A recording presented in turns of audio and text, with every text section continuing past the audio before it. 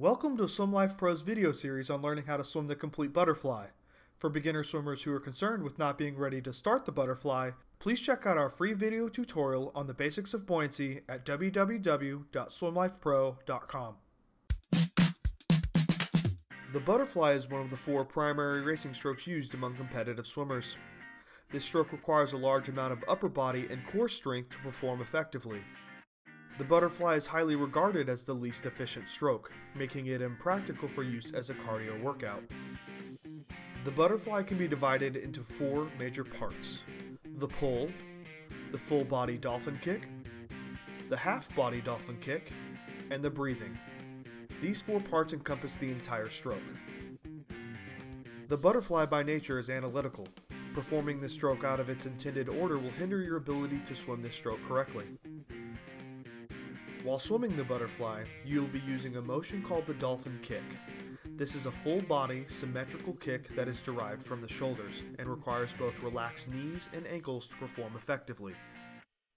The dolphin kick utilizes strength from your core and legs to create a shoulder-to-toe body roll to propel you through the water. Additionally, your overall body position will be constantly changing when performing this kick correctly.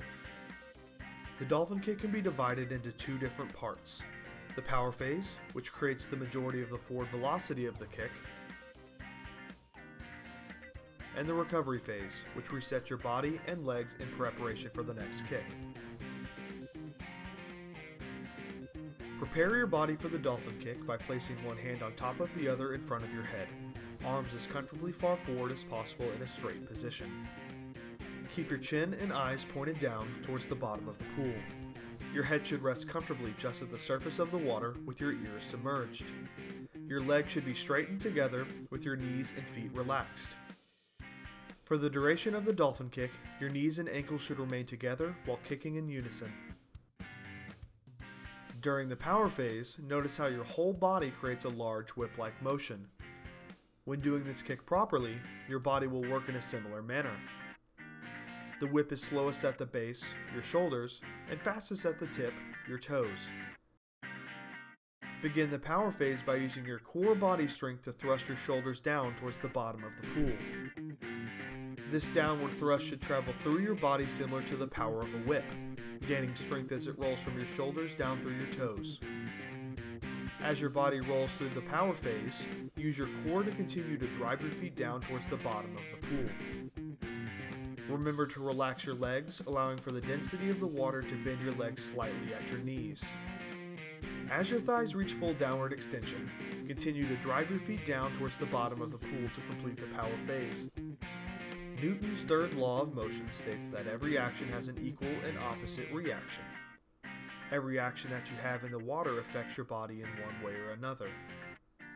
If the power phase of your dolphin kick moves down your body towards your feet, your body will move forwards in the opposite direction of the kick. Additionally, if your hands pull water backwards for a stroke, your body will move forwards in the water. The butterfly does not have a stationary glide position at any point during the stroke. The dolphin kick is a continuously repeating rhythmic motion that does not stop until you stand up. Once you have driven your shoulders down towards the bottom of the pool, begin the recovery phase by slowly raising your shoulders back to the surface of the water in preparation for the next kick. As your shoulders raise, your torso and legs will slowly follow.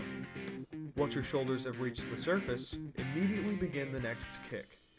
There is no pause at the end of the recovery. If you find that you are not moving forwards while doing the dolphin kick, stop and try again, this time making sure to begin the kick at your shoulders. The most effective way to learn the butterfly properly is by starting off with the fundamentals of the stroke. Try practicing the dolphin kick only, emphasizing the roll of your body from your shoulders to your feet. If done properly, your head should move very little in comparison to the rest of your body. For learning the pull and the breathing cycle of the butterfly, please make sure to check out our second video of the butterfly series, as well as our other video tutorials on each of the 6 official strokes and treading water at www.swimlifepro.com.